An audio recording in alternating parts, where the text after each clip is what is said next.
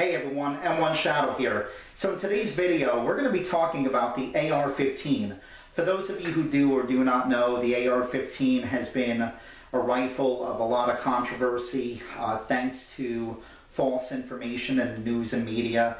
And there's a lot of myths about this rifle that are just simply untrue. And that's what I'm going to discuss today and hopefully shed some light for those of you who may not know, and just a reminder for those of you who do. So let's get started.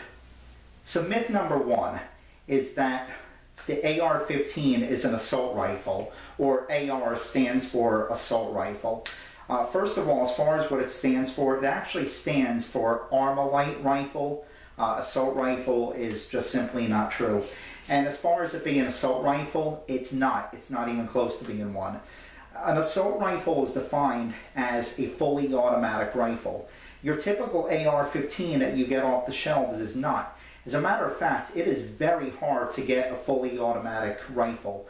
Ever since the Firearms Act of 1934, if you want to get a license to have an automatic rifle, I mean, you really have to jump through some serious hoops, and you know, there's a lot involved in it. But yeah, your AR-15, it's not an assault rifle. The second myth I want to talk about is the power of it. A lot of people think that, who don't know, they think that it's this ridiculously powerful round, and that's simply not true. As a matter of fact, compared to most hunting rifles, it's actually on the low power scale. I'm not saying that it should be underestimated, of course not. You know, any firearm is deadly in the wrong hands, but I just want to give you a little demonstration. This over here, this is a 223. This is the round that is fired out of an AR-15, and this is a 308, which is, you know, a common hunting round. And if you look at them side by side, I mean, there's just no comparison.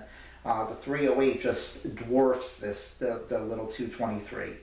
You know, even if you put the bullets next to each other, if you look, you could just see that, you know, the bullet, aside from case capacity, the bullet on the 308 is just so much bigger. So yeah, the 223 is actually just, it's a 22 size bullet, but with just a little more case capacity you know, behind it. But it certainly does not compare to a typical hunting round like a 30-06 or a 308 when it comes to power. Not even close.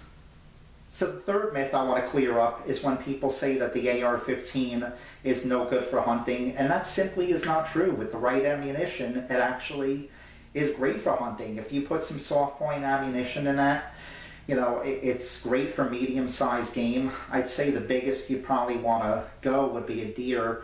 I think just because it's a smaller bullet, it probably wouldn't be good for anything beyond deer-sized game. But yeah, medium-sized game, hunting for deer and hogs, I would think it would be a great round. So, you know, and also for small game too. It hits a good round, and you could use it in hunting. So anyway, in my opinion, those are the top 3 AR-15 myths. I'd really like to hear your thoughts, and if you could think of other myths too, I'd like to hear about them in the comments. As always, I do want to thank you all for watching, and have a good one.